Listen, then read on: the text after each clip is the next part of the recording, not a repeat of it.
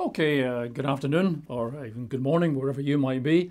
If you're watching this in perhaps 2024 or even later, today for us here is 2023, and this is day 4 of the Feast of Tabernacles. So welcome, thanks for joining us. At this time of the year, when we're in this the season of autumn and looking towards the fulfillment of God's autumnal holy days, trumpets, atonement, Feast of Tabernacles, and of course the last great day at the end, we tend to focus our minds on the millennium, which is essentially why we're here in many ways. So we look at a world to come where there's great prosperity, where there's peace upon the earth, where there's well-being and health and great music, abundance of crops and so on and so forth, the knowledge of God blanketing the earth as the waters cover the seas.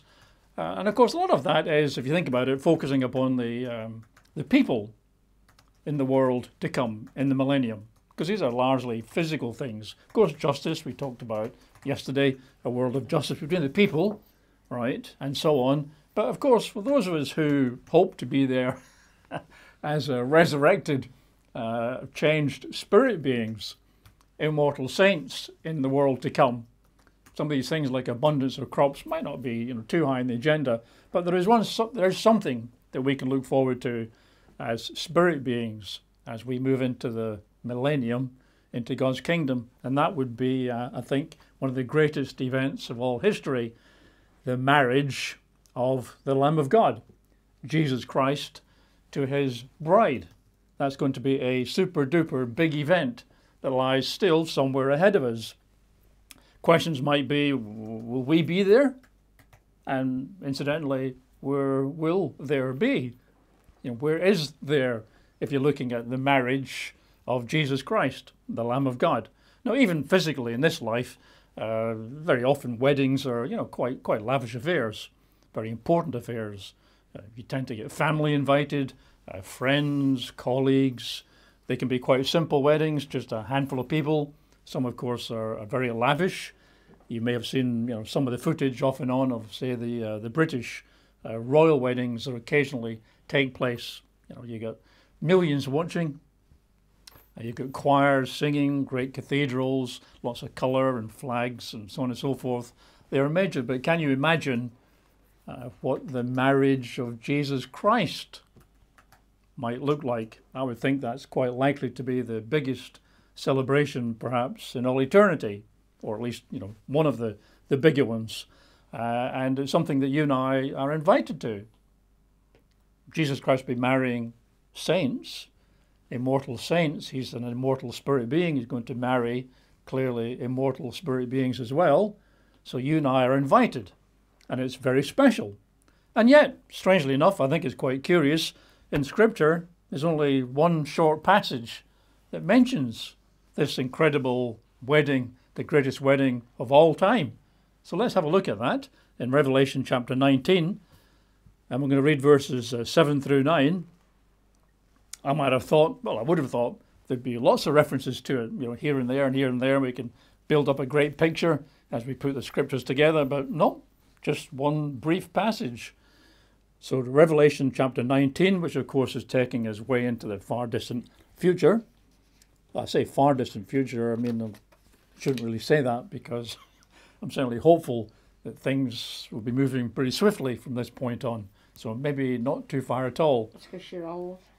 Verse 7, let us be glad and rejoice and give him glory, for the marriage of the Lamb has come, and his wife has made herself ready. She's prepared. And to her it was granted to be arrayed in fine linen, clean and bright, for the fine linen is the righteous acts of the saints. And of course, Jesus is going to marry his wife, his bride, the saints. Verse 9, then he, the angel, said to me, write, blessed are those who are called to the marriage supper of the Lamb. And he said to me, these are the true sayings of God. So people, exact numbers we do not know for sure, are invited to marry the Lamb, invited to the marriage supper of the Lamb. Other translations say the wedding feast. The word supper is open to debate. Some people's supper is 9 o'clock in the evening when they have a glass of Ovaltine and a digestive biscuit. Some people's supper is a big meal at 6:30 in the evening. But perhaps you prefer wedding feast. Or another translation is wedding banquet. Because it's going to be a banquet. It's going to be the wedding of Jesus Christ, the Son of God, King of Kings and Lord of Lords, to his bride. Now, how long is that going to last? I think in biblical days, a wedding feast could last for a number of days, like 2-3 days, 4 days, a week. I imagine the emperors and so on of Babylon and Syria, they probably had weddings that might last a week or more. Lots of banqueting, feasting, drinking, who knows what not. How long will the wedding celebration of the Lamb last? Don't know. But I suspect quite a while. Because it's a huge event, right? And we all want to be there, right? So there's only this one direct reference, that's it. It's 2 or 3 verses to the wedding of the Lamb and the invitation to come to the wedding banquet. But, right, there is a parable that Jesus gave that sort of adds a little bit of detail, and I think it's fair to look at the parable as having, some relevance to the wedding of the king's son. So let's turn to Matthew 22, a parable that clearly the Lord Jesus gave. I'm going to read verses 1 to 14, which is, I think, the entire parable. All of the parables typically have just one key primary meaning, and Jesus typically explains what the meaning is. But quite often, most of us tend to look at other details in the parable, try and look for symbolism there, and try to interpret additional features of the parable. And that's quite legitimate, I think, here and there, but we shouldn't forget the main purpose of a parable is sort of single meaning that Jesus usually plainly tells us, and not try to over-engineer all the little details in the story that Jesus gives. But let's start in verse 1. And Jesus answered and spoke to them being the priests and the Pharisees. So this is not directly a parable to his own disciples. I mean, they were there listening, so they'd get something from it. And said, the kingdom of heaven is like a certain king who arranged a marriage for his son and sent out his servants to call those who were invited to the wedding, and they were not willing to come. So you can see how this quite easily can be used to illustrate the wedding of Jesus Christ, because it says the kingdom of heaven is like. So not just a sort of random parable about stuff happening in towns and cities and fields. Jesus is talking about this is what the kingdom of God is like. It's like a king who has arranged a marriage for his son. So, okay, God the Father arranges a marriage for his son, right? This is picturing the kingdom of heaven, the kingdom of God. And he sent out to invite those who were invited to the wedding. But they were not willing to come. And that's sort of the underlying primary theme of the parable. God wants people to come to this wedding of his son. Well, the king does. I'm saying God, but I think that's quite reasonable. And they don't want to come. Why not? Why wouldn't you go to most people in this country, if they were invited to the royal wedding of, say, Prince William or whoever it might have been, well, wow, fantastic. Let me get off to the tailors and get a good suit, nice dress, lovely hat with a big feather in it. I've been invited to a royal wedding. Oh, my word. Hope I'm in the photographs, right? But these don't want to come. Jesus is making a point. Verse 4, again, he sent out other servants saying, tell those who are invited, see, I have prepared my dinner, my banquet, my oxen and fatted calf are killed, all things are ready. Come to the wedding. That's the king's order, right? But they made light of it and went their ways, one to his own farm, another to his business, and the rest seized his servants, treated them spitefully and killed them. But when the king heard about it, he was furious, and he sent out his armies, this time not his servants, destroyed those murderers, burned up their city. Then he said to his servants, the wedding is ready, but those who were invited were not worthy. Therefore, go into the highways, and as many as you find, invite to the wedding." So those servants went out into the highways and gathered together all they found, both bad and good, and the wedding hall was filled with guests. So again, the primary purpose is showing the unwillingness of people to come to the king's wedding. He's having to send out again and again and again. Most people can't be bothered. Some are actually quite hostile, all right? And so the king deals with them via his armies. And now he sends out more. Bring people in to my wedding. But they don't want to come. Or, if they do come, we have the example now of a guy who turns up, representative of others, who turns up but is, unwashed, wearing dirty rags, and totally inappropriate for a wedding feast of a king and the royal son. So, verse 11, "When the king came in to see the guests, he saw a man there who did not have on a wedding garment. So he said to him, 'Friend, how did you come in here without a wedding garment?' And he was speechless," meaning he'd got no excuse. There was no justification. I think the etiquette of the day was that the king would actually make garments available so that you looked super smart when you arrived at the wedding, right? And he goes out to scrutinize all the guests, make sure this is a super wedding. It's my son, the royal son. His wedding's coming up, and make sure everybody looks neat and clean and tidy and no ruffians, right? No scabs in here. And he looks around and, hang on, what's this guy doing? He's not attired for my son's wedding. And he goes and says, what is this? There are garments there. Why haven't you put one on? And the guy says, speechless. It just means no excuse. Nothing he can say. It's just either apathy or it's hostility or whatever it is, but he's not ready. So the king wants people to come and they keep refusing.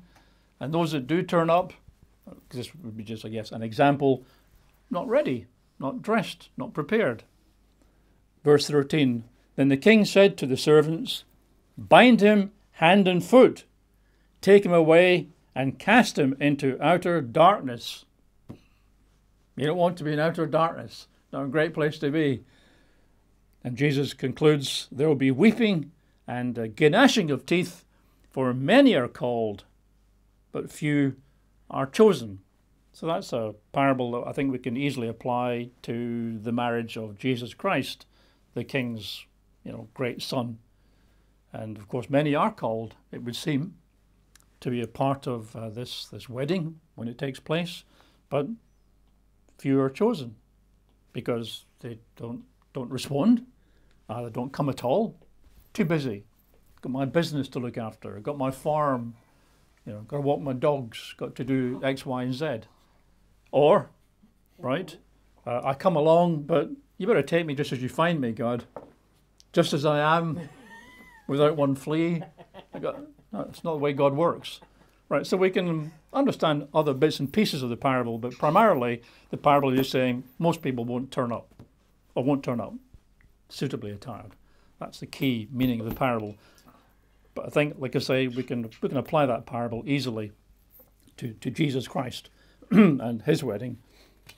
Now, I think, that God the Father will play a major role in this wedding of his son when it takes place. He is God the Father.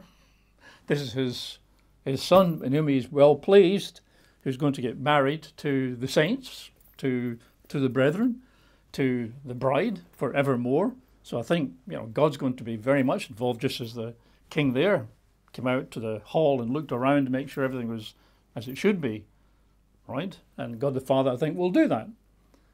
I can't imagine God the Father missing the wedding of Jesus Christ. I think he'll be there, and I think he will officiate. Is that the right word? Yeah. God will perform the ceremony. He's going to have, there's his son, there's the bride, all these people who are ready, chosen, and God will perform that ceremony at some point. So if we're at the wedding, which I guess we hope we will be, then we'll meet the Father at that point. right? Because he's going to be there carrying out the wedding.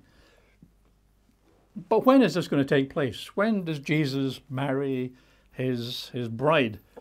Well, clearly after his coming, but his coming is elastic in timing. And where will Jesus marry his bride? In the earthly Jerusalem? In the clouds when the saints are caught up to meet Jesus in the air? Up in the third heaven where God dwells today? Whereabouts? And I think to try and answer that question as to where the wedding is likely to take place, we need to just refresh our understanding of the timeline of Jesus' return, Jesus coming back.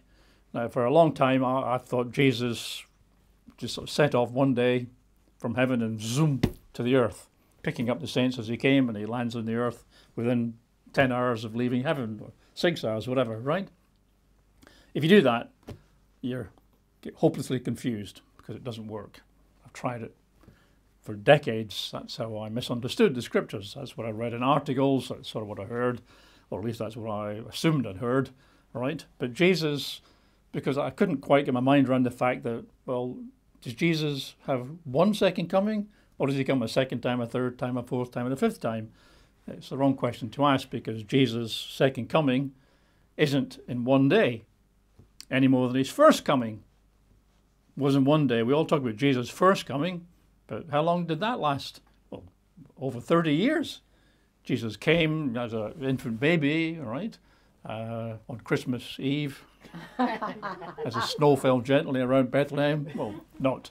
But Jesus came as a baby, and he grew up as a teenager, and then eventually he was baptized by John the Baptist, and his ministry started. Jesus' first coming lasted over 30 years, all right? Jesus' second coming is just a single coming, but I think it lasts about 12 months, right? About 12 months from when he comes to collect the saints to when he comes back as a warrior king to destroy the wicked on the earth. About 12 months. We'll see how that works out. So the key understanding of the book of Revelation, as I've explained often in the past, is there are 21 key events in the book of Revelation. You've got those 21 in order, you can get a reasonable way through the book of Revelation. Right? Still a few iffy bits here and there, but 21 key events. 7 seals, followed by 7 trumpets, followed by 7 balls of wrath. Right? 21 key events. Right? And let's look at Jesus coming back over that period. Let's look to Matthew 24, because we've said that Jesus, well, I've said that Jesus will marry immortal saints. You know, the holy Jesus Christ is not going to marry carnal, physical flesh and blood. So if he's going to marry immortal saints, glorified saints, right, when do the saints become immortal? Let's look at Matthew 24, verses 27 to 31.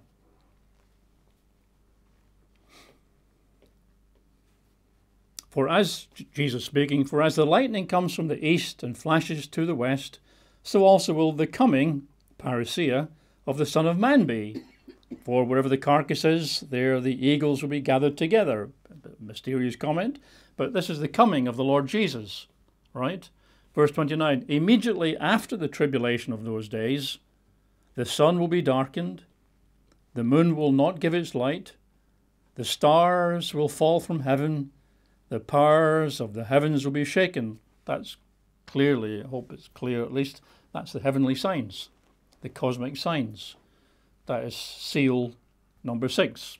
Can't obviously go there now, but you get seal 1, you know, the white horse and the red horse and the black horse and the green horse and the martyrdom of the saints. And you get to number 6, it's these heavenly signs. So Jesus' coming is at the time of the heavenly signs.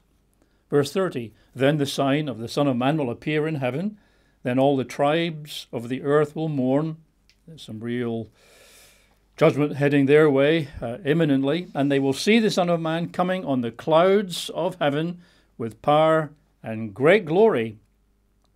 And Jesus will send his angels with a great sound of a trumpet, and they will gather together, saw that yesterday I think, episynagoge, his elect from the 4 winds, from one end of heaven to the other.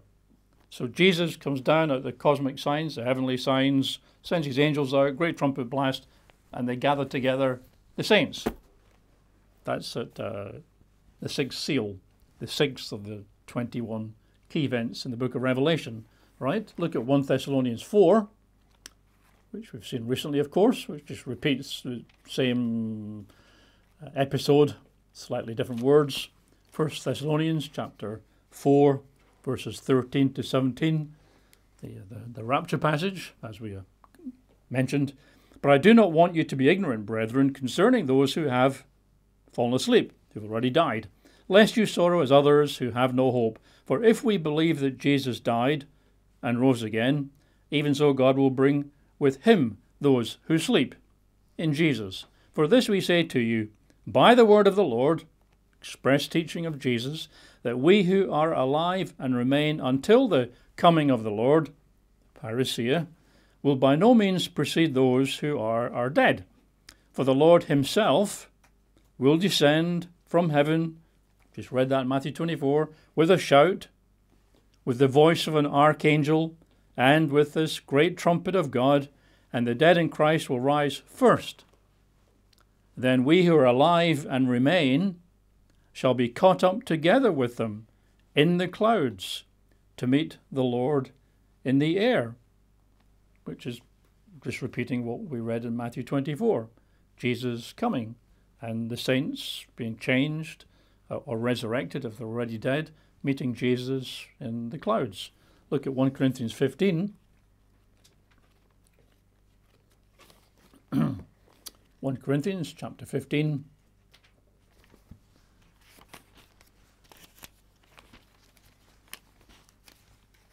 And verses 50 to 54, just again making the point that the saints are going to be changed, either resurrected, or if they're alive at the time of Jesus coming down from the clouds towards the earth, then they'll be changed into what? Changed into immortal, glorified spirit beings to whom Jesus can then expect to be married. Verse 50, now this I say, brethren, that flesh and blood cannot inherit the kingdom of God, or I'll stick in there, or marry Jesus Christ. Nor does corruption inherit incorruption. Behold, I tell you a mystery. We shall not all sleep. Some will, but not all. But we shall all be changed. In a moment, in the twinkling of an eye, at the last trumpet. For the trumpet will sound, and the dead will be raised incorruptible. We just read that in 1 Thessalonians. And we shall be changed. We just read that in Thessalonians. For this corruptible must put on incorruption, and this mortal must put on immortality. So when this corruptible has put on incorruption, and this mortal has put on immortality, then shall be brought to pass the saying that is written, death is swallowed up in victory. And as incorruptible and immortal spirit beings at this trumpet blast, as we're dead are raised and those alive at the time are changed, we're then capable of being married to Jesus Christ, right? Now, it does mention there the last trumpet. Don't do what I did for decades and assume that's the seventh trumpet of Revelation, because your brain will explode trying to fit it all together. It doesn't work. There's no way when Paul wrote to the Corinthians, roughly 56 AD, that he knew about any seven trumpets and any seventh trumpet. But that was John in the book of Revelation about 40 odd years later, 35 years later, right? So that's not the seventh trumpet of Revelation.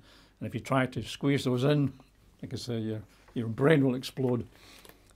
So the saints meet Jesus Christ in the clouds, which I think we just read 2 or 3 times there, which is fantastic. We meet Jesus Christ in the clouds, and we see around us other saints. Do we recognize them? Because God's put that into our minds. Oh, there's Moses, and there's King David. There's Paul. There's Apollo, and there's Lydia, and so on. Do we do that? Don't know. But it's going to be a good time. Then what? We meet Jesus Christ in the clouds. Perhaps there's some music, dancing. Who knows? But then what? Do we come straight down to the earth at that point? All right? Well, what about the wedding? If we come straight down to the earth, to a world that's still with war and invasions and death and destruction, is that where we get married at the battlefield? Does God come down to the battlefield Earth, and carry out His wedding there, or what? Or are things delayed, right? I don't think God comes down to an earth that's still under invasion and attack and demonic locusts are about to release and so on. Don't think that's going to happen, right? I don't think we get married in the clouds, just wispy clouds around us. Don't think that's how it happens. So if those aren't obvious alternatives, then it just leaves you with, I guess, the wedding must take place in heaven, in God's heaven. That's the only place left. Destroyed earth, or an earth still being destroyed, or just wispy clouds, neither stand out, I think, as a reasonable place for the best, greatest wedding of all man's history. So therefore, it must be in the clouds.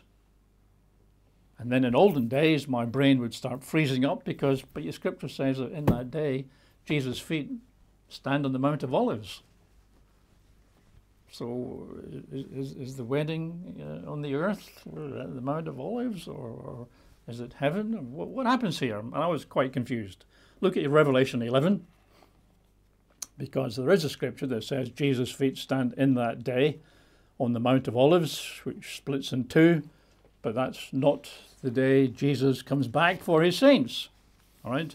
It's going to see that's about a year, roughly a year or so after Jesus coming with that great trumpet blast and the change of the saints. So Revelation 11, let's read verses 15 and 16 just. Then the seventh angel sounded, and there were loud voices in heaven saying, "The kingdoms of this world have become the kingdoms of our Lord and of His Christ, and He shall reign forever and ever." And the 24 elders fell down and worshipped Jesus Christ at that point. Right? So this is the official time that Jesus Christ becomes King of Kings and Lord of Lords at this time. He takes over the kingdoms of the world at the seventh trump. Right? But you need to understand, of course, that's the seventh trumpet. That's a long time after the first trumpet. Trumpet 1 and 2 and 3 and 4 and 5 and 6 and 7. Right? The first trumpet starts after Jesus coming. Jesus coming is at the cosmic signs, the heavenly signs, which is the sixth seal. The same day that the saints are caught away up to the clouds to meet Jesus is when the day of the Lord starts, the self-same day. And we've covered that before, right? And the self-same day, the first trumpet blows. And then the second trumpet, and then the third trumpet, and the fourth trumpet. The fifth trumpet lasts 5 months. That's the demonic locusts which torment men for 5 months, and men seek to die but can't. So that's 5 months in duration. Then you get the sixth trumpet. Now we're at the seventh trumpet here. Seventh trumpet is, I'm going to say broadly, 12 months or so after the first trumpet. 12 months or so, roughly, after Jesus coming to collect the saints. About a year. All right? And after the trumpets, we've still got time to go, because you've then got the bowls of wrath, the vials of wrath. Look at Revelation 15 and verse 1. Then I saw another sign in heaven, great and marvelous, 7 angels having the 7 last plagues. For in them the wrath of God is complete. The wrath of God starts with the trumpets. Trumpet 1, which is fire, and 2, 3, 4, 5, lasting 5 months, and 6, and 7, and then immediately the last 7 plagues take place, which bring to an end the wrath of God. Let's look at Revelation 16, just to touch on the bowls of wrath. I'm not going to examine them in any detail. Chapter 16, verses 1 and 2. Then I heard a loud voice from the temple saying to the 7 angels, "Go and pour out the bowls of the wrath of God on the earth." So the first went and poured out his bowl upon the earth, and a foul and loathsome sore came upon the men who had the mark of the beast and those who worshipped his image. So the bowls start. The point I just want to make here is they take time. right? None of this is all happening in just one 10-hour day as Jesus zooms from heaven to the earth on the same day, and everything is somehow got to be compressed into that. 7 trumpets have blown, which has taken quite a while. And now you've got 7 bowls, which take a while. I don't know how long they take. The second bowl, we won't read. That's the oceans turning to blood. The third angel pours his blood out. The rivers, his bowl out, and the rivers turn to blood. The fourth angel pours his bowl out, and the sun scorches the earth, especially where the beast is. The fifth angel pours his bowl out, and we get darkness on the kingdom of the beast. All of this is taking time. Now, I don't know whether it's a week each or 2 weeks each, right? But it's time, some length of time. And then we get to chapter 16 and verses 12. We're now at the 6th bowl. Let's read that one, verses 12 through 16. Then the 6th angel poured out his bowl on the great river Euphrates, and its water was dried up, so that the way of the kings from the east might be prepared. And I saw 3 unclean spirits, like frogs, coming out of the mouth of the dragon, that's the devil, the mouth of the beast, out of the mouth of the false prophet. So the beast, the great military leader, the sort of false messiah, and his religious associate. For they are spirits of demons, performing signs, which go out to the kings of the earth and of the whole world, that sounds like it's international, to gather them to the battle of the great day of God Almighty. Verse 16, and they gathered them, the armies of the world, together to the place called in Hebrew Armageddon. Now, I think that takes time as well, because if these spirits of demons are going out to the whole world, to China and to India and across to Russia and down to South Africa, to get them together to battle, that's going to take time to convince and persuade all the kings and their armies to do that, and then, of course, to make that journey. So, point I'm making is that 7 trumpets takes quite a while. The 7 trumpets start at Jesus coming for his saints. Then they take a while. And then the bowls take a while, right? And at this point here, all the armies of the whole world are gathered together to the place called in Hebrew Armageddon, which is another name, I think, for Jerusalem. It's a Hebrew name.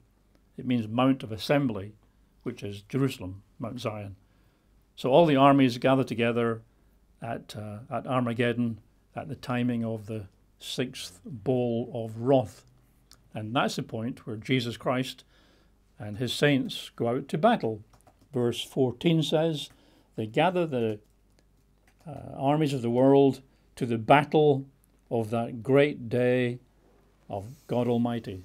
This is the climactic battle of all time between God and the whole world and its kings and armies and the dragon and the beast, false prophet. They're all gathered together against God. And this is the battle of his great day. We can see that in Zechariah 14. Zechariah chapter 14.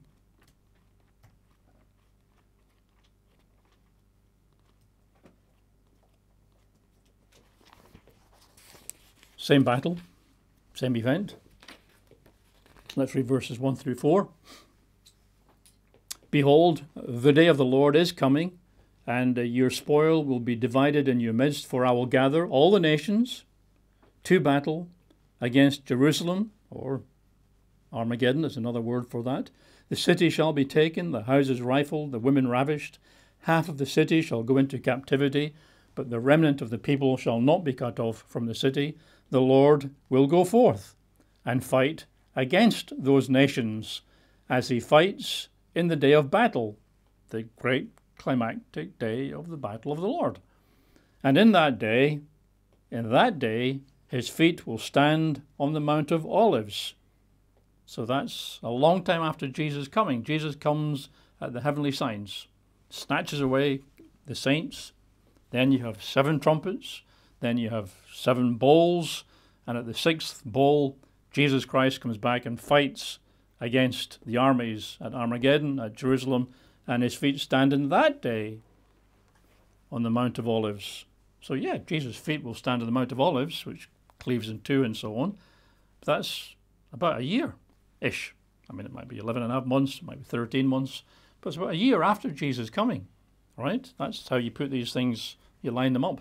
We'll look at verse 9. And the Lord shall be king over all the earth. In that day it shall be, the Lord is one, and his name one. Right? So, I'm saying roughly a year has passed. Where's Jesus and his bride? The saints that he caught away, the sixth event of the 21. The battle here is event 20 of the 21. After that comes a great earthquake and hailstones, right? That's the 21st event. But there you go. Between the 6th event, Jesus comes, and the 20th event, his fighting at Armageddon and his feet standing on the Mount of Olives on that day. Where's the church been? Where have the saints been, right? Where's Jesus taken his saints in that time? I think the obvious answer is to heaven, right? That's essentially the place of safety.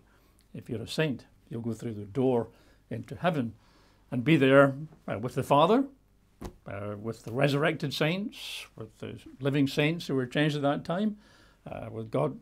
Great. I mean, we're going to meet, thousands, tens of thousands. Numbers are open to dispute. We'd probably get a tour of heaven. I would have thought, why not? Going to be there for a human year, more or less. It's going to be great to meet the Old Testament saints and New Testament saints, to get to start to talk to people, find out how to use your glorified spirit body, hear the angels, see the cherubim. Oh my word, how many faces have they got, right? All that stuff. See the white horses up in heaven, right? Ride them, perhaps, before we make our way back to the earth. Let's go back to Revelation 19 and then pick up how the wedding of the Lamb now fits in. Because we're there for, I certainly hope I'm there, but we're going to be there for about a year. From Jesus' first coming at event number 6 to Jesus' final coming at event 20. Chapter 19, let's read just verse 1. After these things, I heard a loud voice of a great multitude in heaven saying, Alleluia! Salvation and glory and honor and power belong to the Lord our God. So, question is, who is this great multitude that are praising God in this way, right? The Greek for multitude is the word ochlos. It should spell O-C-H-L-O-S, ochlos. In the King James Version it says much people rather than great multitude, but ochlos is a word used 176 times in the New Testament. So it's quite a common word. And every single time it's used, it means people, human beings, people, right? So I'm going to suggest at this point, but hopefully establish it in a few minutes, that this great multitude are the saints in heaven. I heard a loud voice of a great multitude, brackets, the saints of God in heaven, crying out, Alleluia, salvation, and so on and so forth, right? And this is just shortly before the wedding takes place. Now, the same expression, a great multitude, which I think helps to support that it's people, resurrected saints, we can find in Revelation chapter 7. So we go back to chapter 7.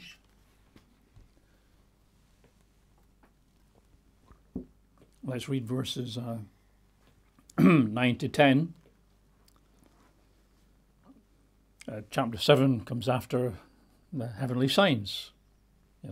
Chapter 6 is where we got all the seals, the white horse, the red horse, the black horse, the green horse, blah, blah, blah, down to seal number 6, which is the cosmic signs, the heavenly signs. That's what I've just said, that Jesus collects his saints at that point. And this is just immediately after that in the chronology. After these things I looked, and behold, a great multitude. Same expression. A great ochlos, which no one could number. And where did they come from? Well, from all nations, tribes, peoples, tongues. So they're obviously people, human beings, from different tribes, different nations on the earth, standing before the throne and before the Lamb, clothed with white robes, with palm branches in their hands, and crying out with a loud voice, saying, Salvation belongs to our God who sits on the throne and to the Lamb. Pretty much what we just read in chapter 19. So the great multitude are described here as folk from all nations, but they're standing before God's throne and before the Lamb. So again, in heaven. That's, I think, the only reasonable way you can interpret that. These are the resurrected, changed people from different tribes and tongues and languages and nations standing before God, and it comes just after the heavenly saints, which is where Jesus comes and collects his saints. Look at verses 13 to 14. Again, I think this makes it plain. Then one of the elders answered and said to me, "Who are these arrayed in white robes? Where did they come from?" I said to him, "I haven't got a clue." "Sir, surely you know." "Hopefully, sir, you know, because I don't." And he said to me, "Well, actually, yes, these are the ones who come out of the great tribulation and washed their robes and made them white in the blood of the Lamb." That's who they are. They are people who've been rescued and delivered from the great tribulation, actually of all time, I think, and now stand before the throne, before the Lamb of God in heaven, and they are the great multitude. Okay, so let's go back to chapter 19.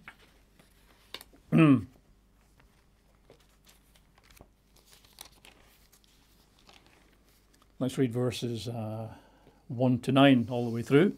So again, the great multitude is not going to be angels or other unknown creatures in heaven. These are the saints, the first fruits, those who have been invited and are fit and ready to marry Jesus Christ. They have on the proper garments for a wedding. After these things I heard a loud voice of a great multitude in heaven saying, "Alleluia! Salvation and glory and honour and power belong to the Lord our God. For true and righteous are his judgments, because he has judged the great harlot," chapter 18, "who corrupted the earth with her fornication. He has avenged on her the blood of his servants shed by her." Again they said, "Alleluia! Her smoke rises up for ever and ever." Again, chapter 18. And this is just very, very, very shortly after that. They can still see the smoke going up. "And the 24 elders and the 4 living creatures fell down and worshipped God who sat on the throne, saying, Amen, Alleluia. Then a voice came from the throne saying, Praise our God, all you his servants, and those who fear him, both small and great. And I heard, as it were, the voice of a great multitude. Same phrase.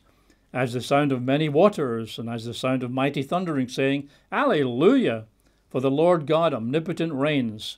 Let us be glad and rejoice and give him glory, for the marriage of the Lamb has come, and his wife has made herself ready. And to her it was granted to be arrayed in fine linen, clean and bright, for the fine linen is the righteous acts of the saints. They're wearing proper wedding apparel. They're good to go. Then he said to me, Right, blessed are those who are called to the marriage supper of the Lamb. And he said to me, These are the true sayings of God. So that's the saints in heaven, the great multitude. And that's them about to commence the wedding banquet as they're married, I guess, by the Father to Jesus Christ, greatest wedding of all time. And I think something that's worth thinking about is how many weddings will Jesus have? I think this is it. Jesus gets married to his wife. That's it. So only those who are there, I think, participate in the wedding. Only the first fruits. Only today's saints, or New Testament saints, plus Abraham, Isaac, and so on. But the rest in the millennium, when they live out their lives and get changed into spirit being, I don't think they become Christ's wife, because the wedding's over. The wedding took place before the millennium starts, I think, shortly at least. So all of those who are saved during the millennium, all of those who are given the opportunity in the great white throne judgment, the last great day, and come into God's family, I don't think they become the wife. I think the wife is it's one of the benefits, the blessings, one of the rewards of today's first fruits is they become the wife of Jesus Christ, and they only And that relationship extends into eternity. So if you're called today, and you're ready today, and you marry Jesus Christ at this point in time, you're separated in a sense, in a very special way, very special relationship for all time. Let's look at verses 11 to 16.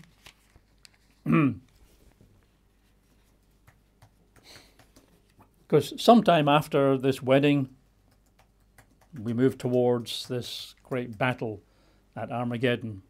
The wedding takes place before that. You can see that here because you just follow the chronology, verses 11 through 16. So the wedding's mentioned there in verses 7, 8, 9, and so on. But now verse 11, now I saw heaven opened, and behold, a white horse. And he who sat on him was called Faithful and True, and in righteousness he judges and makes war. The big war, big fight being at Armageddon, which is just about to start. His eyes were like a flame of fire, and on his head were many crowns. He had a name written that no one knew except himself. He was clothed with a robe dipped in blood. His name is called the Word of God. And the armies in heaven, I think that's the saints. Angels might join, but I think that's specifically the saints there, clothed in fine linen, white and clean, recognize that, followed him on white horses. So we've learned to ride. If you're a saint in heaven, you've learned to ride a white horse. You know, at last, I've only ridden a horse for about an hour once in my life. Feast of Tabernacles, 1974. Took me 3 or 4 days to recover. My legs wouldn't work properly after I got off the horse. Big horse. Well, you're only little. I'm only little. It seemed a very big horse. But here, the saints will be mounted on white horses. I take that to be literal. I mean, not physical flesh and blood horses, but I think much that we see on the earth today is patterned after what's in heaven. Verse 14 again. And the armies in heaven, clothed in fine linen, white and clean, followed him on white horses. Now out of his mouth goes a sharp sword, that with it he should strike the nations, and he himself will rule them with a rod of iron. Certainly initially. He himself treads the winepress of the fierceness and wrath of Almighty God. And he has on his robe and on his thigh a name written, King of Kings and Lord of Lords. And then if we carry on reading, we won't need to do that. Jesus returns to the battle at Armageddon and slays the beast, or captures the beast, the false prophet, thrown into the lake of fire. All the kings of the earth and their armies are destroyed. Right? That's the battle of the great day of God Almighty. Right? And Jesus returns with his saints, to whom he's just got married. So I guess one of the first things we do as the bride of Christ is go to war. So if you put the timeline together, that's how it all makes sense, I think. So what you got here is at the resurrection of the saints, that's when Jesus comes back to collect them at the heavenly signs, the 6th event of the 21. Jesus then turns back, goes into heaven, and somewhere in the ensuing roughly 12 months, the wedding of the Lamb takes place. Now at the end of that, after the 7 trumpets, one of which alone lasts 5 months, after the 7 trumpets and the 7 bowls of wrath, or at least 6 of them, Jesus Christ returns as a warrior king with his armies, his new wife, and goes to battle, destroys the wicked of the earth, and at long last the millennium can start, right? So that's something to look forward to. Not the battle necessarily, but I think in a sense, if you're destroying those who destroy the earth, if you're cleansing the earth of all the wicked, the kings, the beast, the false prophet, all the perverts, I guess you could say degenerates, if you're cleansing the earth of all of those who will refuse to repent to God, then you can start the millennium in a pretty good place. Jesus Christ, King of Kings and Lord of Lords, with his wife beside him, going off to educate, transform and change the world, make it into the beautiful, peaceful world to come. And so it's something to look forward to, right? That you and I can be part of the special relationship as the wife of Jesus Christ forevermore. Very special, because nobody else gets to do that, as far as I can make out. Okay, with that we'll conclude today's message.